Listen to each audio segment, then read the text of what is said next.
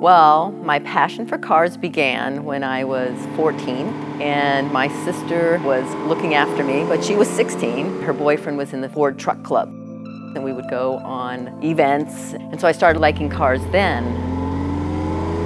My parents used to travel around with a camper on top of a '66 Chevy pickup truck, and so when I turned 16, I got the Chevy pickup truck.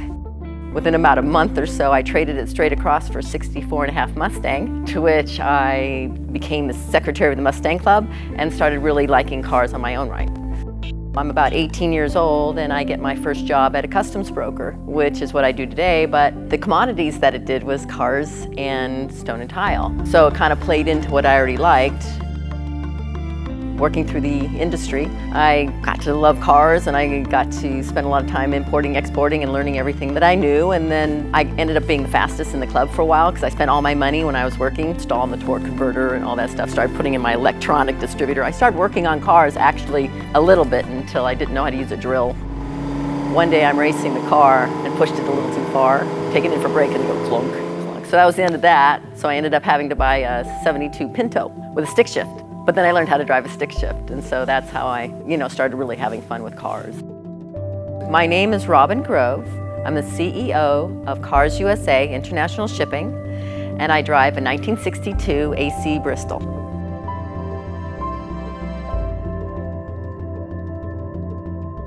I am working for this customs broker, and I was one of the first women runners or document deliverers in the port of LA. Customs would always call my boss and say, look, why are you sending a woman to open crates and to do all this? And it's like, see, she can open it. And so I'd go in and I'd open crates and, hammer them shut or whatever it took. So that's kind of all how it started.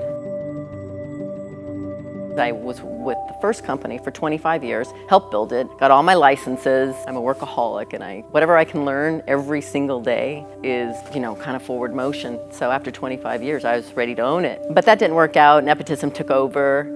I ended up getting an employment by a company called Masterpiece International, which was 13 offices nationwide as Senior Vice President of Commercial Operations. I just kept on learning. I went on the boards. After about 8.5 years with that company, they kind of ended my contract, so I said, okay, what am I going to do? And I ended up opening my own company, specializing only in the cars and the stone and tiles a little bit. And then within a couple of years after that, I married with Cars UK. And they needed to open a USA presence. And there I was in my own company, specializing in cars. That was just what I'm known for. Want to know anything about import, export, about cars? Come over this way. Right? And we opened Cars USA, LA, and then we opened up New York. Subsequently opened Dubai, Japan, now Amsterdam. And so it's just the global presence of cars companies is just going crazy. Shortly after I opened my first company, Loa, Alfredo Garcia brought me this car. And he says, Robin, I've been telling you forever, you have to own a car. What do I need a car for? I'm so busy worrying about them, He goes, I have it for you. I go, okay, great. I go, what is it? It's an AC Bristol. What color is it? He goes, green. I said, okay, great, green. It matches my eyes. Okay, I'll buy it. I had no idea what it was at the time. And then I started really falling into the love of the car once I started driving it. It was first the history of the car, and then all the people I got to meet through it. And then I got to drive it, and the more I drive it, the more comfortable I get with it. You can tell a lot of personality by the type of cars people drive. We ended up finding the original race car driver who imported the car back in '63. And in this folder has the rough draft AC cars, where he found it, what he wanted, and every single document pertaining to the car. And then what ended up happening even with it, the wife gives me this little Polaroid, and it's Gil, the owner of the original importer, is sitting next to Alan Grant, right, in the '96 yellow, the Cobra that he had. And so I showed it to Alan. Doors just keep on opening up with different things on that. It's just amazing. It has a D2 engine, a Bristol engine. It's a straight 6, and it has 3 Rudd-speed actual carburetors on the top. It had drums in the back, discs in the front. Bristol engine's really quite sturdy, and is really known to be one of the sturdiest ones. So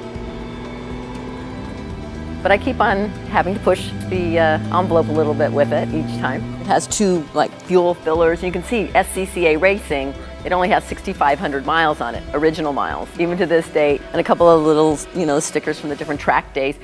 That's exactly how it looked in the book in 1966, which was one of the last races that it did. And then so it just kept on opening up doors and meeting just so many people in the Shelby world. Now it's like I'm adopted. I was so worried about protecting the cars and learning the governmental rules, and so that wasn't my focus. My focus was running and building those companies. And then when this came along and started to go to the different concours, or actually being a member of the club up at got into the Quail and La Jolla, it won awards.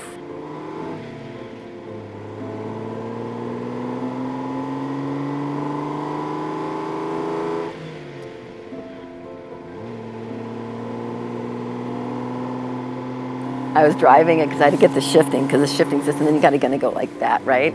And it's older, and because it's older, I didn't want to hurt it, so that was kind of a challenging. And then I took it to Mike McCleskey, who just rebuilt them and now it just hums. And I'm saying, okay, I have confidence. We're bonding.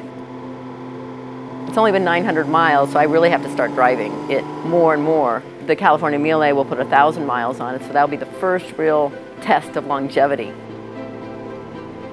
When this thing opens up, because you put a little extra race cam in it or whatever, what happens is it kind of goes, it kind of opens up like that because of the Bristol engine. So it's really fun to listen to because it opens up so late. There's not many streets you can drive it on to really allow it to open like that. So, but that's a lot of fun.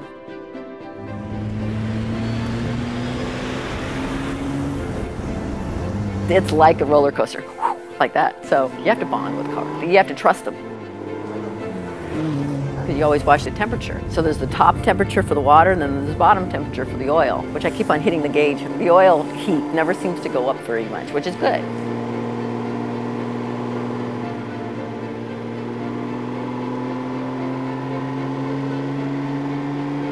But I do get a lot of attention.